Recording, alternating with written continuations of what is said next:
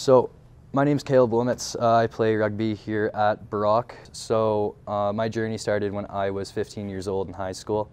I found out one of my close friends died, and that was a very pivotal moment for me. My name's Blair.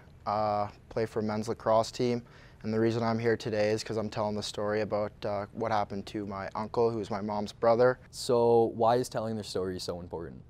So, spreading my friend's message became really important to me because I noticed not only myself, but my friends, my family, a lot of the people around me in my community were also going through it, right? It wasn't just me, and that it took a large piece of myself to understand that. I had to really step outside of myself and kind of view it from a different perspective. Stories is so important because, when someone passes away to suicide, a lot of people remember them just through the way that they suffered. They're not really remembered for who they were before. It's just an event like that really overshadows about what a person's accomplished beforehand or even what they were going to accomplish.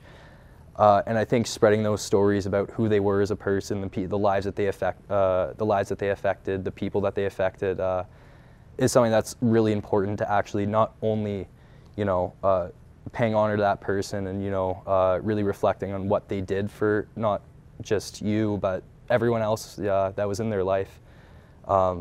It's important to other people who are also struggling. I believe telling the story is so important because, it kind of gives people perspective on who I am as a person now because of the event that I've gone through.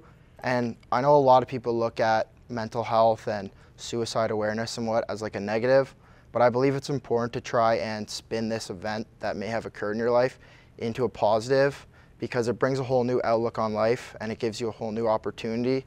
I wouldn't be here today talking in front of this camera and talking to you about mental health and be so proud that I want to try and make a change if this didn't happen in my life. So you can't remember a person because of what they did. It's crucial to remember them for the memories that you had. When it comes to my uncle, he was smart, caring, loving, super funny, lit up any room. And that's kind of how you need to remember them. And all I can hope that moving forward is that he's in a better place now and he's happy and he's not suffering, and that I can just take this opportunity now to know kind of what people are going through and be there as a comfort and be there as a support system for whether it's a teammate, a friend, or even a person walking down the sidewalk. I know the struggles that families go through because of an event like this that may have occurred, and I just need to take this opportunity and run with it because, it's suicide and mental health is a huge thing nowadays, and it's one of the leading causes of death with anyone. And if there's any little difference that I can make because of this event that occurred, I'm going to try and do whatever I can. How do you personally advocate for mental health, and how have you coped with past traumas? One thing, I guess what I'm trying to say is, I guess I put myself on a pedestal of that what I was going through was so much more important than what anyone else was going through at the time.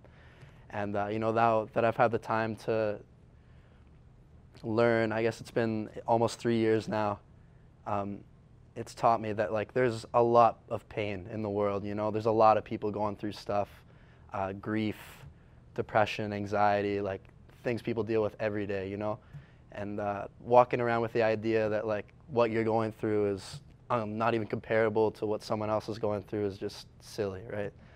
One thing that really helped me is expressing gratitude, being happy, expressing happiness and joy, just spreading it everywhere you go, that's one thing for me that's been huge in healing myself, because if you walk around with this mask on every day and you're frowning and you're not very approachable, I find you're not gonna make a lot of friends. You're not gonna be a happy person.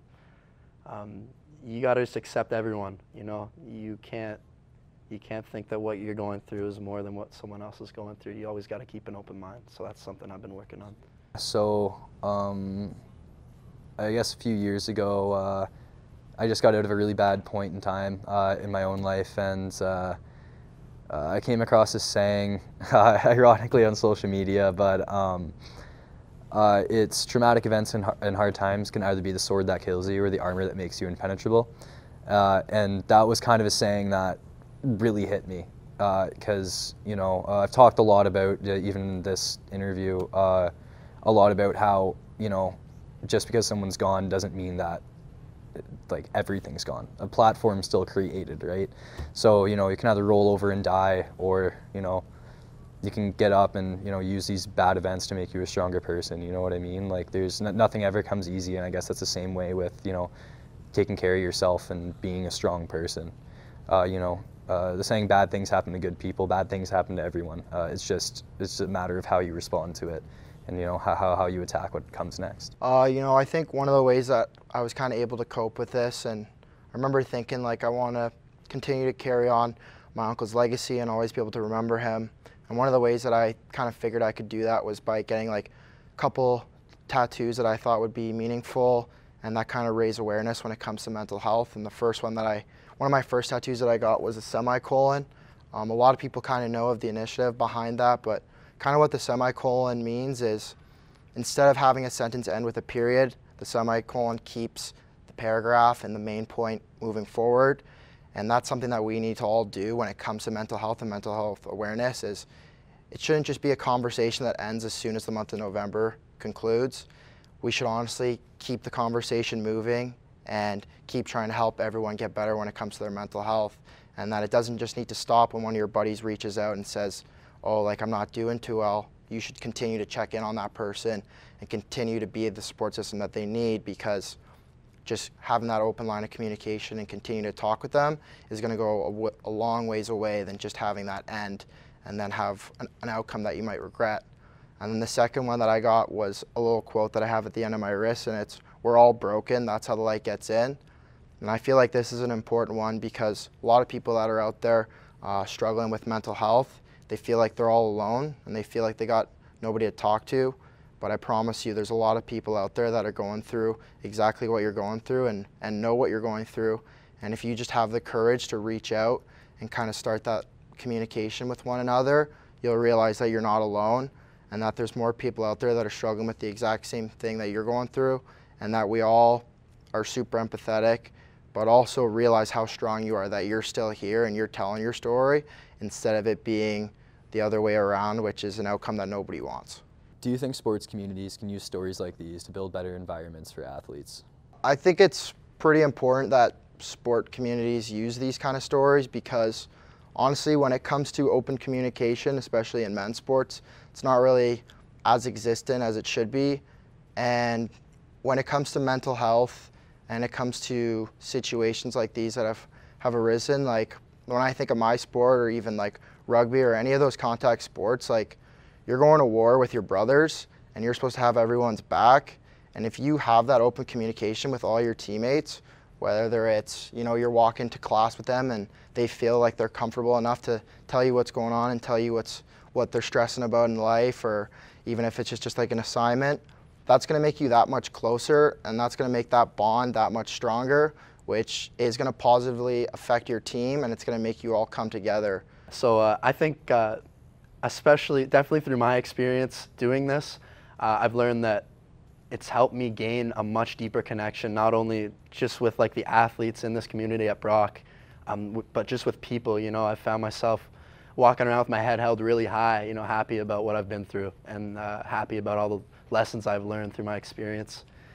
And I think having the ability to share that, especially through something like this, is very powerful. It shows people, gives them a different perspective on what it's like, to be an athlete, a student, and then also have a personality outside of that. Like a lot of people think, there are athletes that only focus on the sport they play. There's a lot of people that take things very extreme, but I've learned you have to find that balance, on and off the field. And I think sharing my story has helped me to do that for sure. I think if more people were to share their stories within sports communities, the closer people are going to grow. It's like the more honest you are with your mom, like the more you can grow. Like the more honest you are with your parents, the more you can grow with them, and the more honest you are with your friends and family and the people around you that you love.